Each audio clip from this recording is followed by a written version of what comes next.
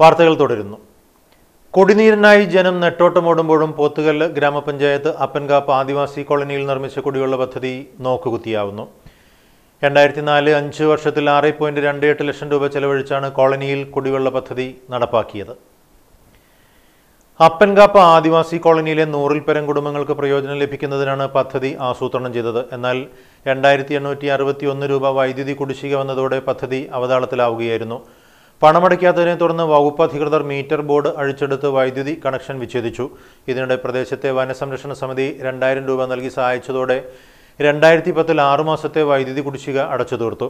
ഇതിനുശേഷവും അഴിച്ചെടുത്ത metre board പുനഃസ്ഥാപിച്ച് connection നൽകാനായിട്ടില്ല.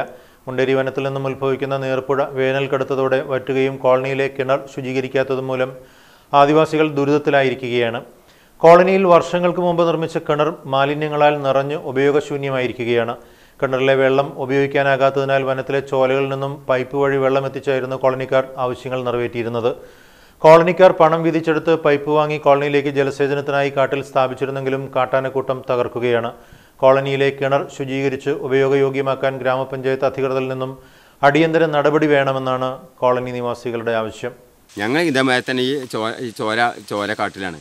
അപ്പോൾ നമുക്ക് ഒരു തുള്ളി വെള്ളം കിട്ടണമെങ്കിൽ ഞങ്ങൾ ഈ ജലനില ഈ പൈപ്പിൽ കിട്ടിയെങ്കിലേ നമുക്ക് ഈ വെള്ളം ഉണ്ടാവുള്ളൂ. അതുകൂടാതെ ഞങ്ങൾക്ക് ഈ പുഴ വെള്ളം മറ്റേ ഈ കണ്ണിക്കണ്ട തോട്ടിലുള്ള വെള്ളം നമുക്ക് കുടിക്കാൻ പാടില്ല. നമുക്ക് ഈ ജലനിധി നല്ല രീതിക്കുള്ള ഈ വെള്ളം കിട്ടുകയാണെങ്കിൽ നമുക്ക് എല്ലാവർക്കും നല്ല ഉപകാരമുണ്ട്. നമ്മൾ ഇത്രയും കുടുംബത്തിന് 105 കുടുംബമുണ്ട് ഇവിടെ. അപ്പോൾ ഈ 105 കുടുംബത്തിനും വേണ്ടിയിട്ട് നമുക്ക് ഈ ഒരു ജലനിധിൻ്റെ ഈ വെള്ളം ഉണ്ടെങ്കിൽ നമ്മൾ എത്രത്തോളം കുടുംബം കൈയുണ്ട്. പക്ഷേ ഇത് നമുക്ക് ചെയ്യണില്ല. അതിന് മുന്നേ വന്ന് കറണ്ട് പീസിൻ്റെ ഇത് പീസ് ഊരിപ്പോയി അതിൻ്റെ മീറ്റർ ബോർഡ് വരെ കൊണ്ടുപോയി. അപ്പോൾ അതുകൊണ്ട് ഞങ്ങളിപ്പോൾ എന്താ ചെയ്യുക? വയനാട് ലോക്സഭാ മണ്ഡലം LDF സ്ഥാനാർത്ഥി PP സുനീറിന്റെ തെരഞ്ഞെടുപ്പ് പ്രചരണാർത്ഥം സംഘടിപ്പിച്ച കലാജാഥയ്ക്ക് എടക്കരയിൽ സ്വീകരണം നൽകി. ഏപ്രിൽ 4-ന് തിരുവമ്പാടി തോട്ടുമുക്കത്ത് നിന്നാണ് കലാജാഥ ആരംഭിച്ചത്. മേഖലയിലെ വിവിധ കേന്ദ്രങ്ങളിൽ പര്യടനം നടത്തിയ ജാഥ വൈകിട്ട് നിലമ്പൂരിൽ സമാപിച്ചു. വയനാട് യുവകലാസാഹിതിയുടെ ആഭിമുഖ്യത്തിൽ ഇന്നലെകളെ മറക്കരുത് എന്ന തലക്കെട്ടോടെയുള്ള തെരുവ് നാടകമാണ് ജാഥയിൽ അവതരിപ്പിക്കുന്നത്. യുവകലാസാഹിതി രക്ഷാധികാരി TV ബാലൻ ഉദ്ഘാടനം ചെയ്തു.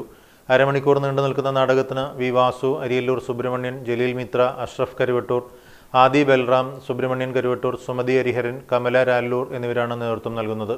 LDF മമ്പാട് പഞ്ചായത്ത് റാലിക്ക് സമാപനം കുറിച്ച് മമ്പാട് ടൗണിൽ പൊതുസമ്മേളനം നടത്തി. സമ്മേളനം CPM സംസ്ഥാന കമ്മിറ്റി അംഗവും കൽപ്പറ്റ MLA-യുമായ CK ശശീന്ദ്രൻ ഉദ്ഘാടനം ചെയ്തു. ധനികന്മാർക്കുമൊക്കെ കുറെ ആനുകൂല്യങ്ങൾ കിട്ടിയെന്നല്ലാതെ സാധാരണക്കാരനൊന്നും കിട്ടിയില്ലല്ലോ. ഇതല്ലേ ഗവൺമെന്റ് ചെയ്തിരിക്കുന്നത്? ഒരു വർഷം 2 കോടി, അങ്ങനെ 5 വർഷം കൊണ്ട് 10 കോടി തൊഴിലവസരങ്ങൾ. ആർക്കെങ്കിലും തൊഴിൽ കൊടുക്കുന്ന അവസ്ഥയുണ്ടായില്ല എന്ന് മാത്രമല്ല, തൊഴിലാളികൾ വലിയ ദുരിതത്തിലായ ഒരു കാലഘട്ടമായിരുന്നു മോദിയുടെ ഗവൺമെന്റിന്റെ കാലഘട്ടം. ജനങ്ങളെ തമ്മിലടിപ്പിക്കുകയായിരുന്നു. ഇന്ത്യയുടെ പ്രത്യേകത, ഈ രാജ്യത്തിന്റെ ജനവിഭാഗങ്ങളെല്ലാം യോജിപ്പിച്ച് നിർത്തുന്ന മതേതരത്വമാണ് രാജ്യത്തിന്റെ ഭരണഘടനയിലെ ഏറ്റവും പ്രധാനപ്പെട്ട ഒരു ഭാഗം. ഒരാൾക്ക് ഇഷ്ടമുള്ള മതം, ഇഷ്ടമുള്ള ദൈവം, ആരാധന, അതുപോലെ തന്നെ ആചാരപ്രകാരം ജീവിക്കാൻ അവകാശം, ഇതിനെല്ലാം ചോദ്യം ചെയ്യുകയായിരുന്നു മോദിയുടെ government. CPM area secretary N Kannan, CPM ജില്ലാ എക്സിക്യൂട്ടീവ് അംഗം പ്രഭാകരൻ, INL സംസ്ഥാന കമ്മിറ്റി അംഗം KP ഇസ്മായിൽ, LJD നേതാവ് കൂപ്പനത്ത് ആലി, CPM വണ്ടൂർ ഏരിയ സെന്റർ അംഗം MT അഹമ്മദ്, മമ്പാട് ഗ്രാമപഞ്ചായത്ത് പ്രസിഡന്റ് ഷിഫ്ന നജീബ്, ആരോഗ്യ standing committee chairperson TP Umaimath എന്നിവർ സംസാരിച്ചു. LDF panchayat chairman P Muraleedharan അധ്യക്ഷനായിരുന്നു. CPM LC സെന്റർ അംഗം K സലാഹുദ്ദീൻ നന്ദി പറഞ്ഞു.